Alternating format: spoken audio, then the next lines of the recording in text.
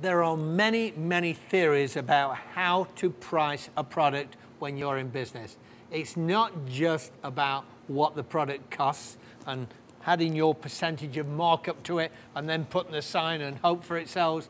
It's understanding a much deeper position. It's understanding who your consumer is, what they're looking for, maybe how much are they prepared to spend. And then it gets into the world of, are you selling a product which is a commodity item, or are you selling a product which is kind of unique?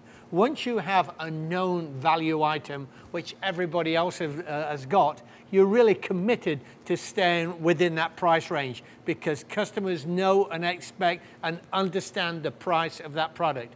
If you've got a product which is unique to you, which maybe you are producing, like we're producing wine here, it's not just about the cost of the production of the wine.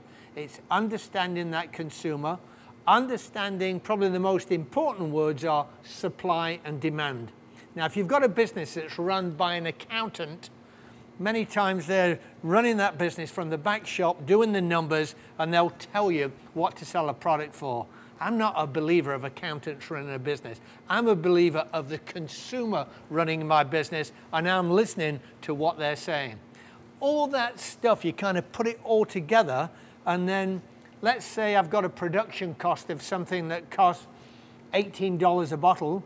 Do I sell it at 29, or do I sell it at 35 or 39?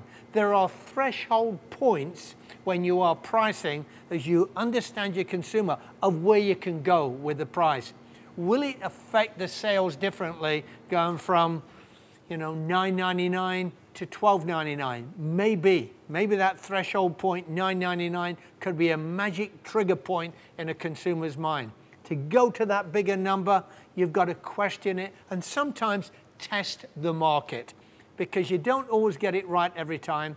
So the answer to how we price stuff is very, very complex. It's really being tuned in to your product, living it, understanding it, watching it move. You can learn so much from the consumer by listening to what they say about your product, that they perceive it as good value.